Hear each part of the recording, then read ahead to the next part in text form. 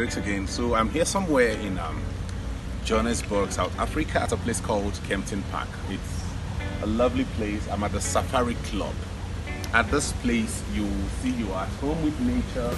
You can see the houses.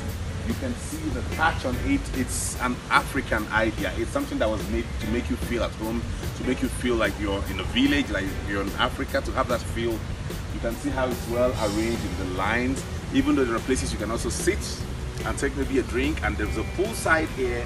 There's a little pool where you can cool off, go into it and cool off, and you can see all the artifacts, you can see all the artworks. They give you this wonderful feel of a very serene environment.